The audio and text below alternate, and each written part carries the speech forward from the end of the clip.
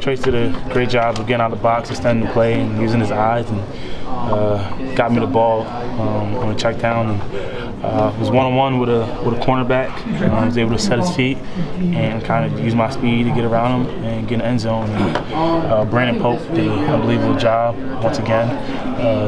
Downfield block. Yeah, he had a really good angle, but that's something that we work on in our RB room, setting the defenders up, squaring them up, and I was able to square them up and outrun his angle.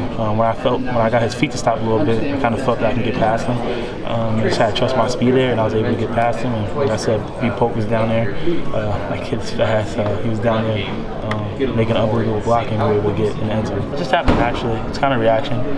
You work on it though in the off season, in practice, in certain situations in practice when you're one-on-one, and if it's in 7-on-7s. I remember me, Kabinda, Manny, Marcus would stay after 7-on-7s and work on one-on-one, open field. And but when you get in the game, it kind of just your body takes over, and it's naturally just happens. It's kind of like running someone over, jumping over someone. All that happens naturally, but you all work and you all put the craft, and you put it in your craft, and all the work and the hard work you put in there, it just happens. It just happens.